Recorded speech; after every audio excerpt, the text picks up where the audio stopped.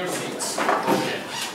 We're going to do calculus today. Calculus 1, you know that it's the class. We're going to be doing derivatives.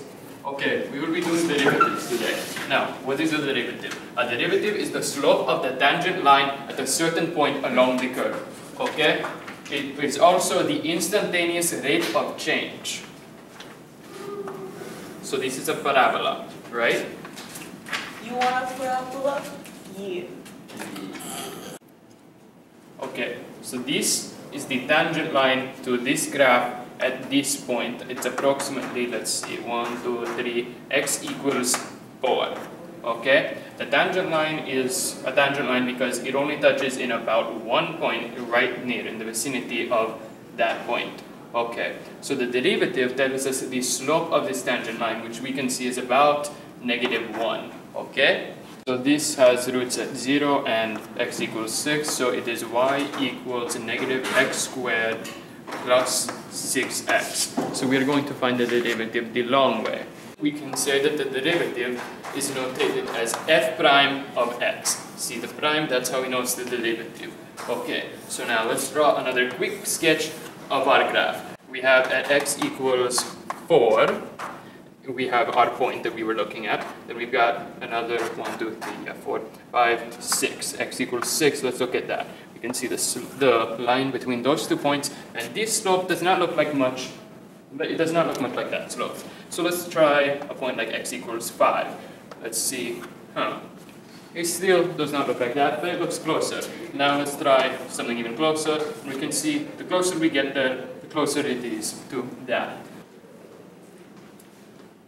So what do we know about slope? We know that the slope is the change in y divided by the change in x. Okay, so what did we do here when we tried getting it closer? We made the change in x smaller. So we're going to call that change in x something like h. So here we had x equals 6, and so that's 4 plus h. That's h is our change in x, and in this case h is 2. But we want h to be small, okay? And then our change in y would be f of x plus h minus f of x, because we have our f of x here, and then our f of x plus h. And so that's the change in y. So now what we are going to be looking for when we're trying to find the derivative is the limit as h approaches 0, and that is going to be our derivative. Hey baby, I wish I was your derivative so I could not take you to his curve. Oh! I'm trying to teach. Okay, let's get back to calculus.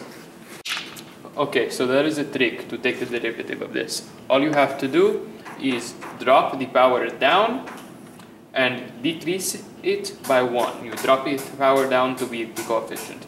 So here you drop the power down and decrease it by 1. Drop that power down and take it away by 1. By 1.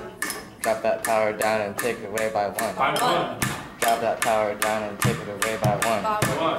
Drop that power down and take it away by 1. By 1. We so sophisticated, we're derivated. We're using fancy nouns to watch the way our function changes. Say this is our position, we